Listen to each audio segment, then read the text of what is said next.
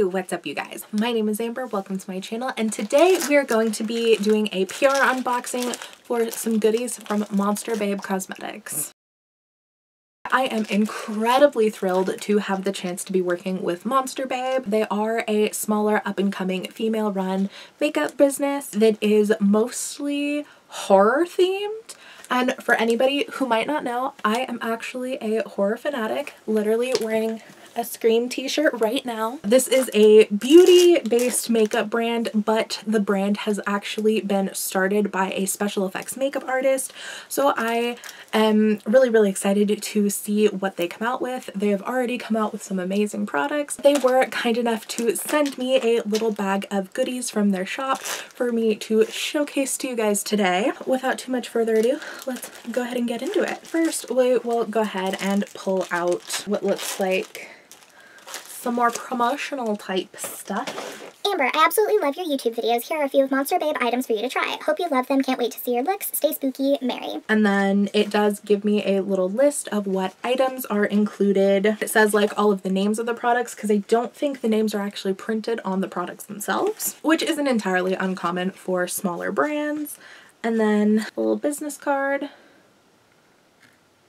If anybody wants to check out their stuff, I will have all of their socials linked down below as well. Their catchphrase is makeup inspired by horror and everything creepy, which is 100% vibes. We will go ahead and take a look at all of the spooky items. First, we have some cute little lollipops. And I do believe these actually come in some of the orders, or at least when I was getting this PR package they did. From what I've seen on Instagram, the owner likes to throw in a bunch of little goodies for orders. So like around Halloween time, they were giving out these lollipops and stuff.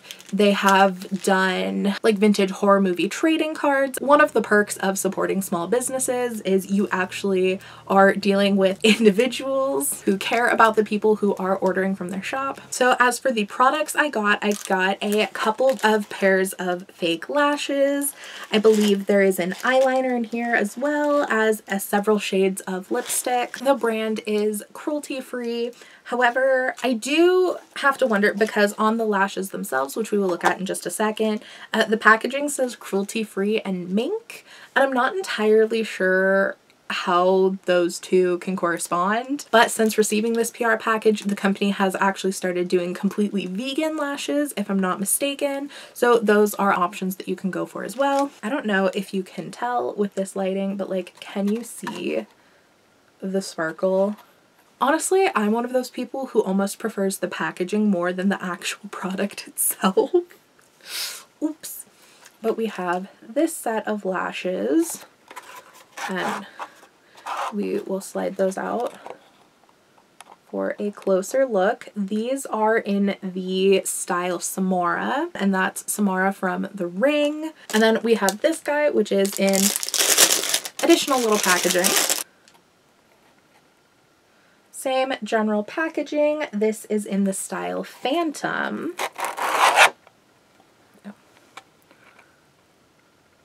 This one has more varied lash lengths than Samara does, and I want to say Samara might be a little bit fuller. So like Phantom is probably going to be the more wearable option of the two, or at least like less dramatic. Like these definitely reminds me of like baby doll lashes almost, whereas Phantom looks like it would probably read a little bit more natural. Next up we have the black liquid pen liner.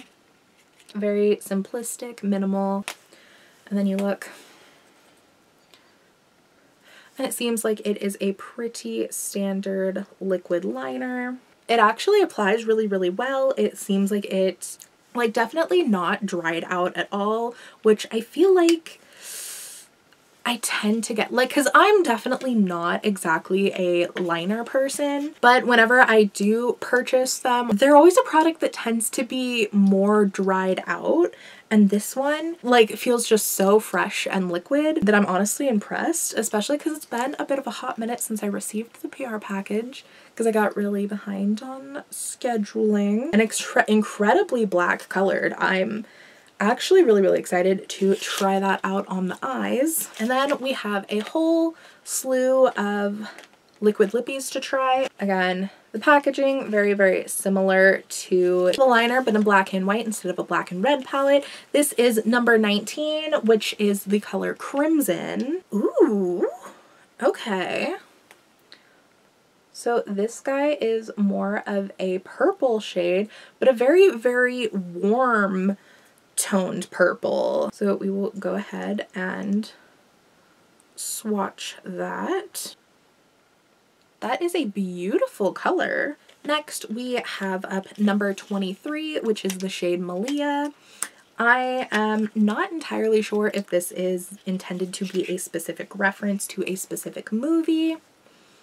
Ooh, and this little guy looks like it's just a straight up black. Gotta love a good black liquid lip. It's pretty much most of what I have been wearing lately, if I wear one. Ooh, and she goes on opaque. Oh wow, a very, very dark true black. I don't think I have any that are quite that color, and definitely not like the one coat opaque. Obviously you have to see how it works on your lips, but I'm incredibly impressed by that swatch. Again, next up we have number 25, which is the shade They Live. Ooh, hello blue.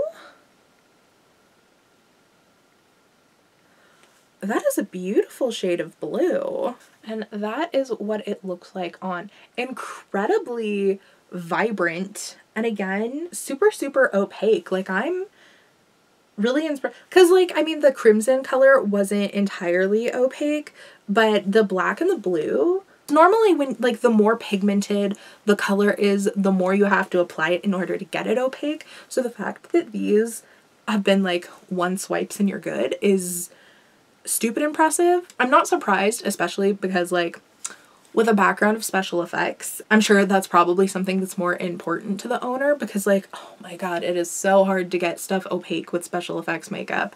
Let me tell ya. Next up is number 39, which is their shade Mirage. Again, I'm not entirely sure if this is a specific movie reference or not. Ooh. But this guy looks like a nice nude shade. Not too light, because I'm very particular about my nude shades. Mostly in the fact that, like, if it's too light, it just does not look good on me. But that is what that shade looks like. Very, very pretty. It looks nudish, but like a darker nude, darker than I was expecting coming out of the package, but a very, very pretty shade. And then last but not least, we have number 38, which is the shade Rosemary, most likely in reference to the movie Rosemary's Baby. Ooh. Another shade kind of similar to the crimson shade with that like purple. This one might be slightly more pink toned. Oh yeah, okay. This one is definitely a bit lighter, whereas like crimson is more of a darker muted tone. This is more of just like a straight, vibrant, but very, very similar. I swatched that one right here over the eyeliner.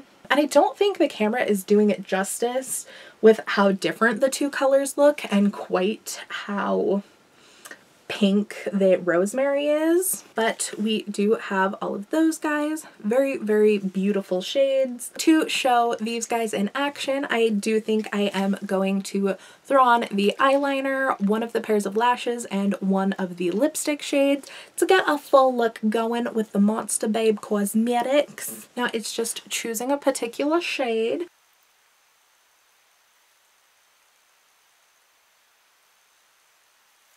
Okay, hello pigment. I think that that turned out to be a very, very nice color. That applied really, really easily. Like, I must say it, Jeffree Star wishes she applied that well. And like, not that we're supposed to support Jeffree Star Cosmetics anymore, but back in the day I did definitely have a few of their liquid lippies, and she wishes. One difference that I've noted between more mainstream or larger brands versus indie brands is that in general, indie brands are so much more generous with the amount of product that they give you. Because like these tubes are like full to the brim and they're not dried out at all, which like I said, it's been a hot minute since I received this PR package, so they have definitely been sitting for a little while. So had they been a little bit dried out, I wouldn't have been surprised by it, especially because like, again, to go with the JSC comparison, I have beef with Jeffree Star Cosmetics a little bit because the first liquid lippy that I had bought from them, like at the very beginning of the brand, was like fantastic, great quality, and then like a couple months after that they had a warehouse sale where I bought like 3 or 4 different shades and all of them were like practically dried out and I only got a couple of uses out of each one. So I was like, really? Like this is what a major brand is like putting out, like barely any product in their containers and stuff like that. And like JSC is definitely not the only company that I've had that experience with. Like I feel like the larger the brand gets and like the longer they've been a larger brand, the worse their quality gets. So that is one reason why I am incredibly excited about working with different indie brands, is because generally they just actually care about the people buying their products more and they care more about the quality of their products because they need to have higher quality stuff in order to be successful and pay the bills and shit. So I kind of prefer purchasing from indie these days. This is no exception.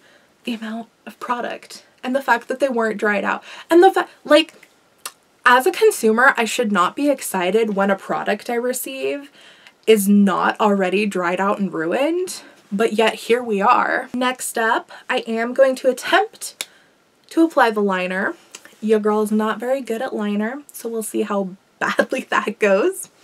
But you kind of have to apply a little bit of liner before putting on falsies because you don't want to see the line between your actual lashes and the falsies. And maybe if you're really good at applying false lashes, you don't have that line so much. But hi, hello, my name's Amber and I'm terrible at doing makeup even though I have a partially makeup dedicated YouTube channel. Yes, it is a paradox. No, I'm not changing it.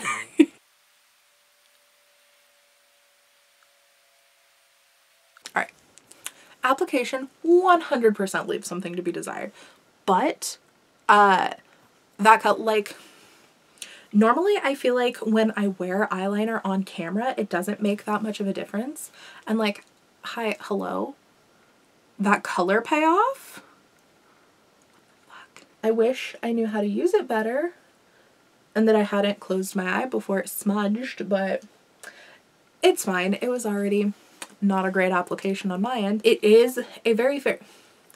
It's a fine tip, but not like too fine. Like it's definitely fine enough to get definition without being too fine to where it's like a struggle to fill it in. I have such a hard time because like sometimes I can apply, and like very, very rarely, I can apply liner really, really well to where it like just works perfectly. But then there are some times where it's just like, did you let a child do your makeup?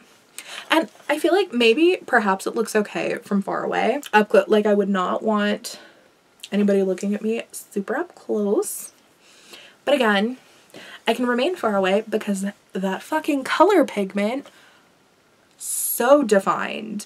Like I understand why some people are into liner because it can completely change the way your look looks. But too, like I feel like my eyes are just so much more defined now. Like, that's crazy. And then last, but certainly not least, I am going to apply one of the pairs of lashes. Oh my god, don't tell me I'm out of lash glue. Alright, well I was gonna show you guys how the lashes looked and then I realized that I am literally out of lash glue. Sorry about that. But with all of that being said, those were some of the products that are available from Monster Babe Cosmetics. I will have all of the Monster Babe Cosmetics links down below, and I would like to say a huge, huge thank you to Mary and Monster Babe for sending over this PR package. It is absolutely lovely and it has been fantastic doing this unboxing for you. Thank you guys so much for watching. I had a blast hanging out with y'all.